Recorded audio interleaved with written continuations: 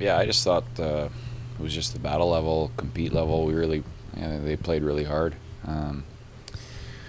We had to soak up some pressure, and I think we could be cleaner with the puck. I think we kind of invited some pressure from them and had to spend a little extra time in D zone.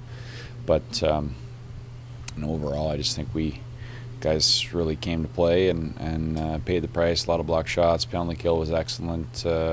Power play came through. It was a good performance.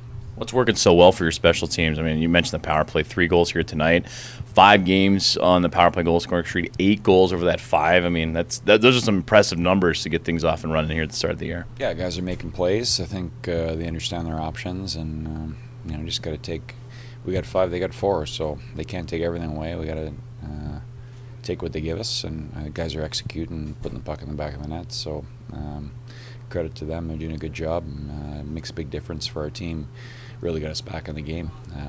Both nights actually. We're down both nights and find a way to come back, get those power plays, and we pulled the trigger. So nice to see.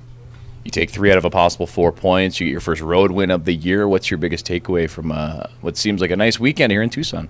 Yeah, I mean, we talked about it this morning. We weren't happy with the effort yesterday, but we got a point, and so that set up a pretty good opportunity for us today.